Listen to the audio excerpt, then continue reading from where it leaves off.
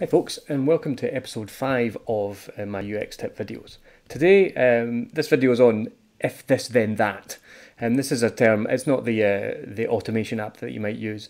Instead, this is a term I give to a problem that increases cognitive load. UXers love to say cognitive load rather than thinking.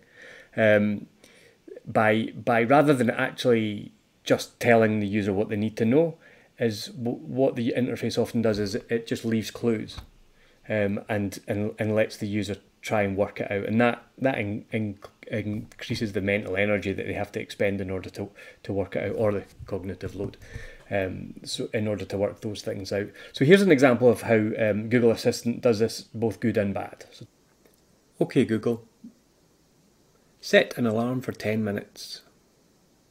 11:22 a.m. Set. Okay Google, cancel my alarm. Okay, it's cancelled. Set an alarm for 10 minutes. Okay, 1:30 p.m. Setting your alarm. Cancel my alarm.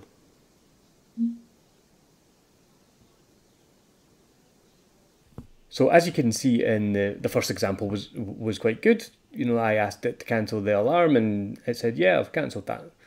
In the second one, it loaded up my alarm screen and led me to try and work out whether the action had been completed or not. And I could see by the absence of the alarm that I set that the alarm had been cancelled. And that's not a great way to approach the user experience.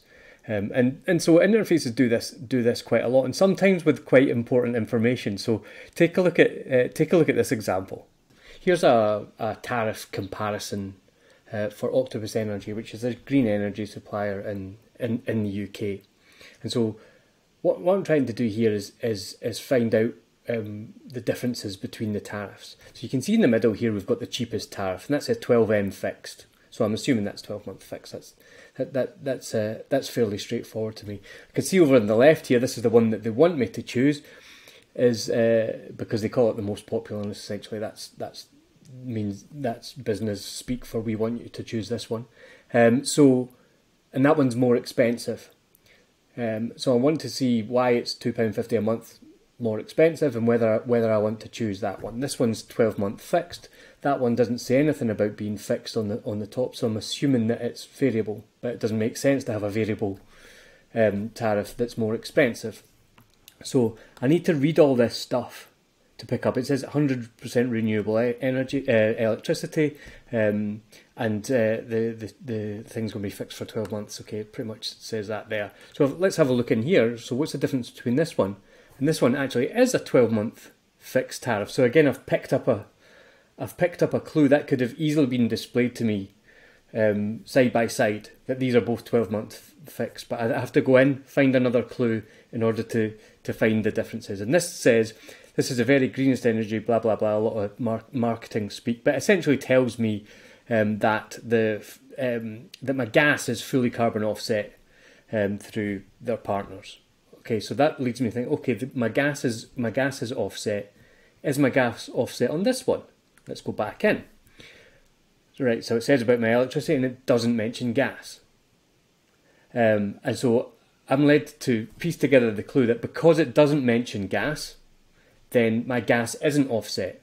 And so in order to just tell the difference between these two tariffs, I've had to go in there, establish that one's 12 months fixed because it wasn't made obvious to me, then go find out it had renewable offset gas, come back into that one, see if it had offset gas, find out it didn't, and then realise, okay, so the difference is between these two tariffs is one has offset gas and one doesn't. They're both 12 months fixed. That's very easy to display up front.